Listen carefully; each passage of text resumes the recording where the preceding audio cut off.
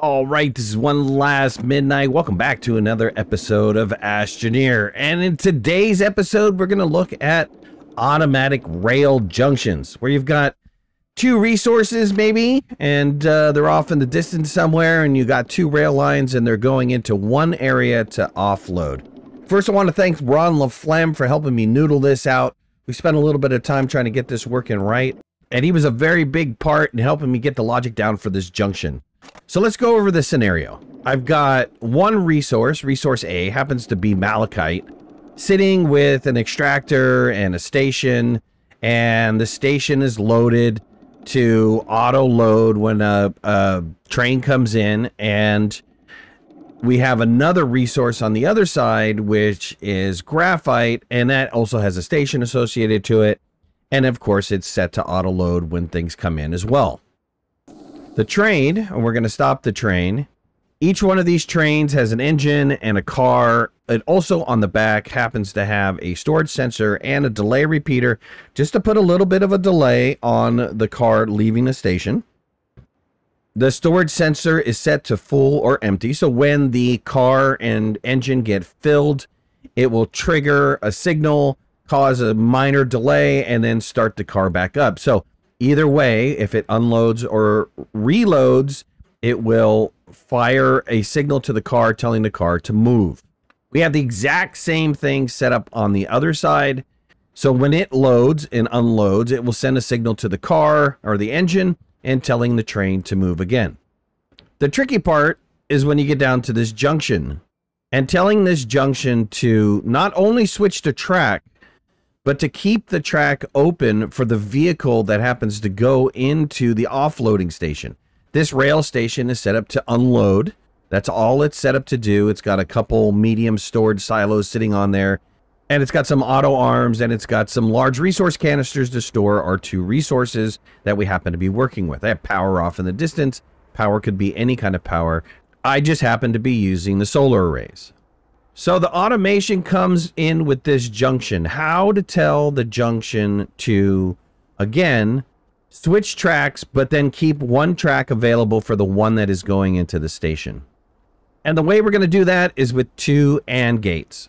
So let me walk you through how to set this up. It's not that difficult, and once you get it, it's easily reproducible and expandable to other lines. Okay, what you're going to need to set this configuration up is you're going to need two medium platform Bs. That's to hold the sensors. You're going to need one medium platform A, some sort of continuous power. This could be an RTG or acute RTG. Just make sure that this power is always continuous and running. You're also going to need 4 power switches, and you're going to need 2 power sensors. The power sensors are going to be set to powered gain. You want to set your configuration up like this with the medium platform A in the middle and the acute RTG on it. And then you're going to want to set your power switches on the medium platform B. Keep them close to the power area, just so it kind of looks like this. It's easily separated. You can see what's going on. You're going to set the first one to on both areas. And you're going to have the second power switch turned to off on both areas. And then you're going to put down your power sensors, set them to powered gained, and you're going to put them on the end of the medium platform B. So just replicate this on both sides. So let's go ahead and set the power up on these guys so we can see what we're doing here. Your power is going to go from the medium platform A into the first power switch. And then on the other side as well, you're going to go from the medium platform A. Oops, move this. Let's lock that down. From the medium platform A onto the first power switch, the one that's turned on. You're going to move the power switch from the power that's turned on into the next power switch, and do the same for the other side.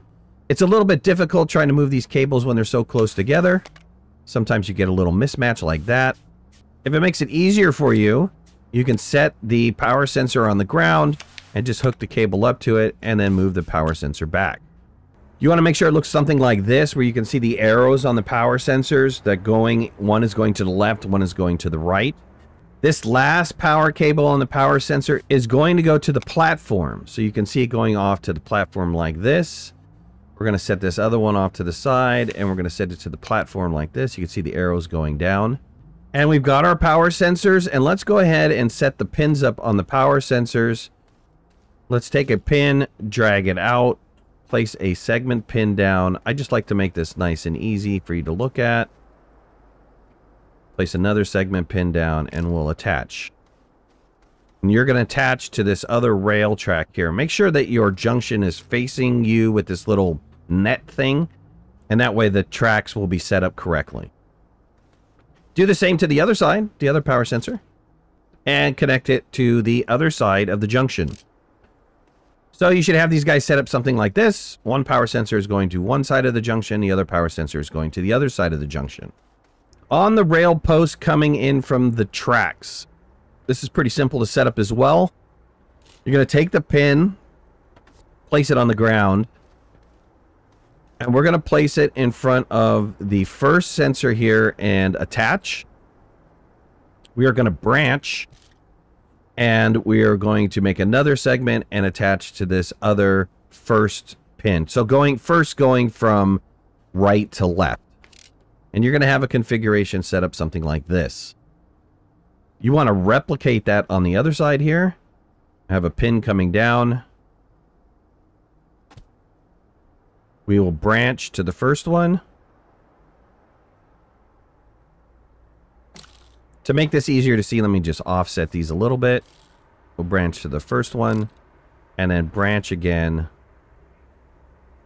Create a segment, and then put it on the second one. So what we're doing is we're telling this rail post to turn this one on and turn this one off. And we're telling this other rail post to turn this one on and turn this one off. So we've just made an AND gate. So the power sensor is only going to be activated when both of these switches are true. So one switch is on, but it's not allowing the power to go to the power sensor. When you flip this other switch, it allows the power to go to the power sensor, flipping the signal up ahead. Let me show you that again. So this is on, it's flipped. And then when the other one gets flipped on, you'll see that it switches. Now, we don't want that configuration. We want it set up just like this for our initial run. Let's go get the trains. Okay, I just manually moved my trains up. Remember, we have the train set to a storage sensor and delay repeater that's watching for full or empty. And so it will automatically trigger when those are full or empty. I have both my cars in the correct direction. They're going towards the depot. Now, there's no resources on here, and actually the sensor is wait to be full or empty. It's not going to activate. But we're going to activate this train and let it run to go to the station. You can see that the junction up ahead is blocked off. But once this goes through the post, it should flip that junction and allow the train to go over to the deposit area and offload. All right, and when this train is going back, you'll see that it goes back to the original point. And when this new train comes in, it'll switch to track. And then this will drop off at the depot. Let's simulate this. And as it goes back through, it resets the trigger so that when the next train comes in, it'll flip the track. And this one will go back. I've got some weird little artifact going on here. So if you see a sensor floating around, that's what that's all about. So as these guys are going through, they're flipping the tracks and they're maintaining the track because these two are set to true. So this AND sensor says, hey, look, if both of these switches are set to true, maintain my track. But once I go through it, flip the track over and allow the other train to go through. We can watch this for a little bit so you guys can see how it works.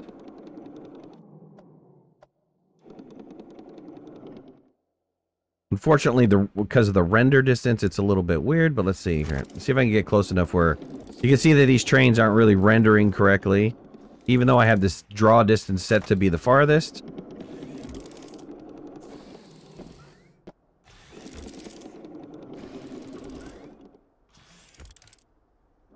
If there's ever a scenario where there's a collision about to happen, take a ride on the train. Let's go ahead and stop this for a second here.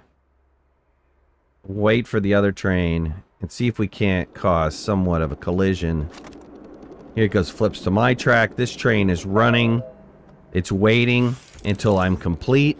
Once I move back through, the track will flip. The train will continue onward. I'll go back and get my thing. This will fire again. Oops, it automatically stopped. I'm going to mess the timing up. This train will come into the station. This other one is coming down, waiting for the unload. He flips the signal. Oh, wait, I can't go. And this one starts up again. So you can see how this automatic rail system works with 2 AND gates. Now, this could be completely extended. So as long as you're monitoring junctions like this, where 2 trains are coming into a single line, you could set up this type of scenario. So that's the automatic rail junction. I hope you guys enjoyed this video. If you did, hit that like button. If you're not a subscriber, please subscribe. Would love to have you in the community. If you want to follow me on any of my social media, you can find links in the description below. And make sure to hit that notification bell. That way you know when I go live and when I post new videos. I'll talk to you guys later. Thanks a lot. Bye-bye.